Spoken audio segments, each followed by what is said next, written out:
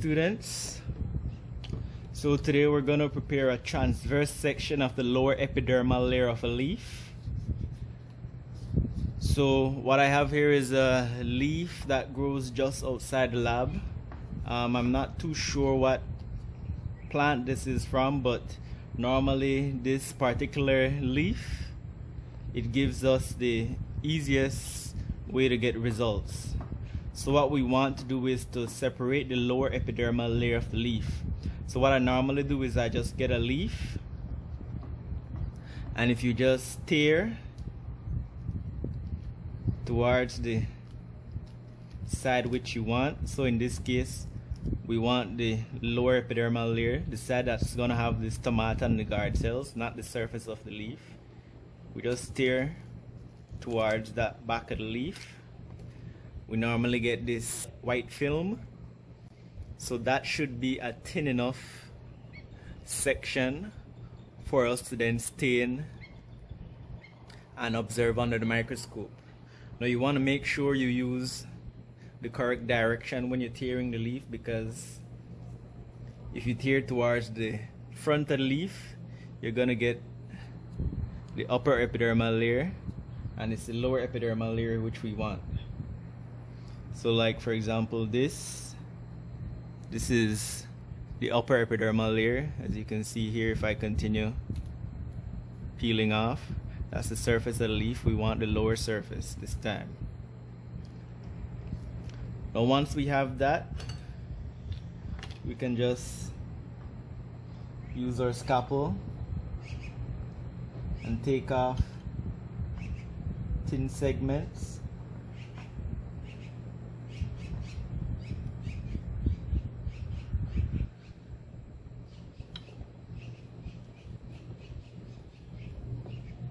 Smaller segments from this. You want to get mainly the translucent part. And I'm going to do several pieces because I want to try out different stains to see which one will give us the best results under the microscope.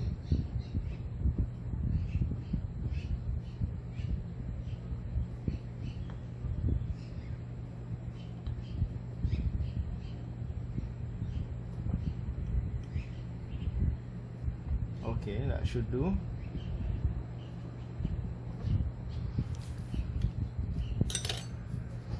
So now I have 3 slides already prepared.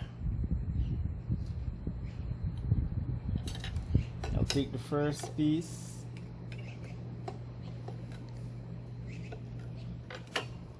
and I'll stain that piece in some iodine for a short time.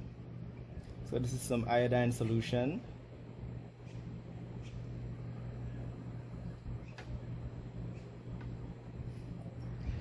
Drop of iodine should do.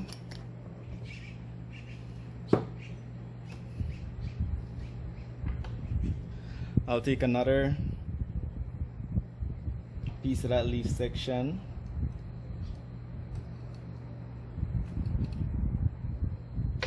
And I'll try it with some crystal violet.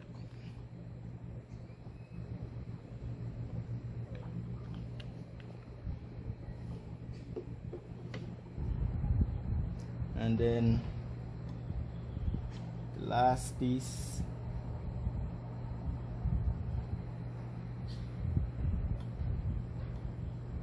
I want to try with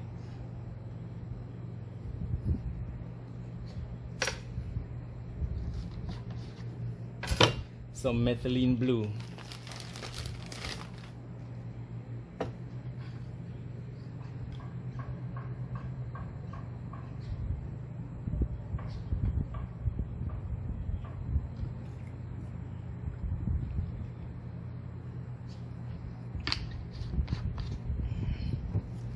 So let's prepare our first slide. We have a slide here. Let's get some cover slips.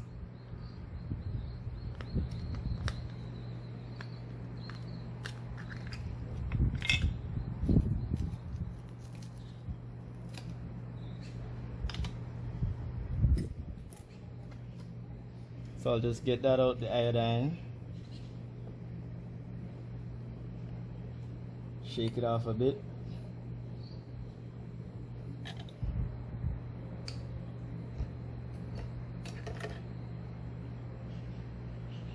Place on the slide.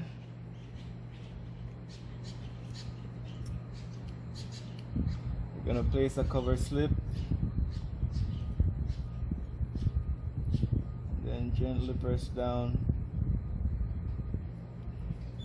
to reduce any air bubbles. And we'll do the same for the other two.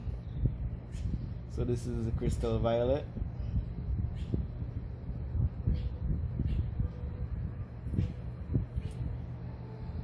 Add a cover slip.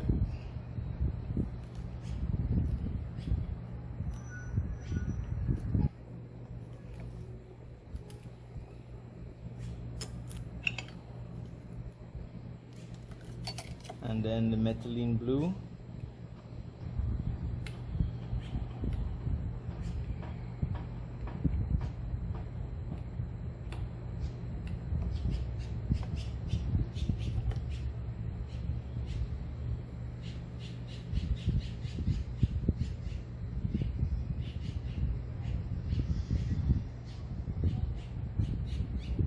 And again, these segments have to be thin enough for light to pass through when you're viewing under the microscope.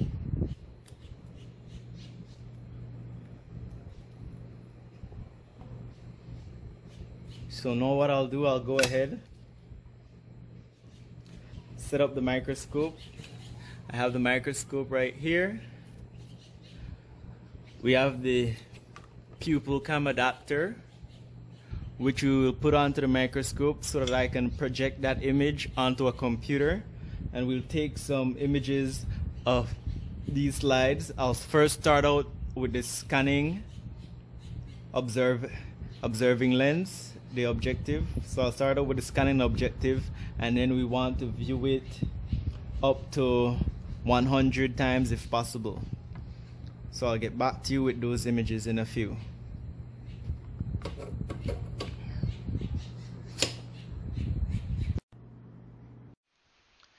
Typically in this lab, students get to experience how important it is to focus and to adjust the diaphragm for the microscope. So the amount of light is very important in getting the images necessary to show. So first we attempt to get the stomata and the guard cells to show at the scanning objective. So I adjust the light with the diaphragm. We want a slightly brighter image so we can get the stomata to show. Once we get a clear enough image under the scanning, we can go to higher power objectives. So we do the 10 times objective. Here I'm just adjusting the stage a bit to get a good section that I can view. Now I switched to the 10 times objective, and again I go in with the fine adjustment knob and just focus until we get those stomata cells showing.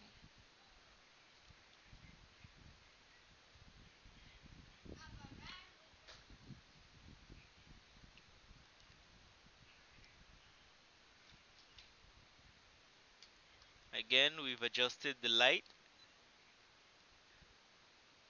Continue to focus. We want a clear image that shows the outlines of those guard cells around the stomata. And we can now shift to a high power objective.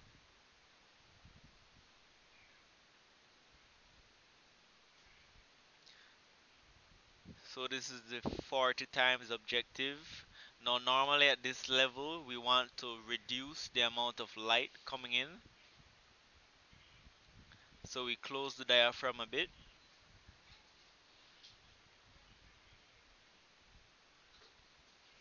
And it only takes some small adjustments to focus this time.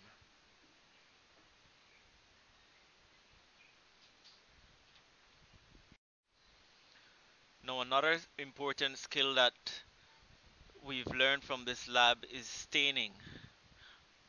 Normally, when choosing stains, you're going to choose based on the particular organelles or structures you want to highlight.